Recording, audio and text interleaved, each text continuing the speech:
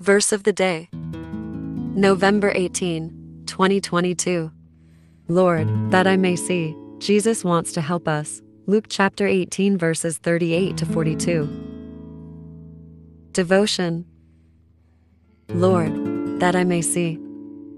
If Jesus were standing in front of you and asked you what you wanted him to do, what would you ask for? The blind man asked that he might see again. He wanted Jesus to heal his blindness physically. There are times when I have asked Jesus to open my eyes to what is around me. I can be blind to how people are feeling and have caused problems by being totally insensitive. I once had a secretary who complained that I hover, so I told her she could call me on it whenever I did it. That's one of my minor faults and occurred after I realized my problem and was actually trying to be better. Do you have a blind spot? Maybe blindness isn't an issue for you as it is for me, but there's probably something you would like. Jesus wants to help us. In the Gospels, he is always telling us to ask. He probably didn't mean that he would help us win the lottery, but he probably would help direct us to a potential job. We also might not receive an immediate healing as the blind man did, but patience is also a gift we can use. Perhaps the sight we need is to see the good qualities in people. I have a friend who is a wonderful youth minister.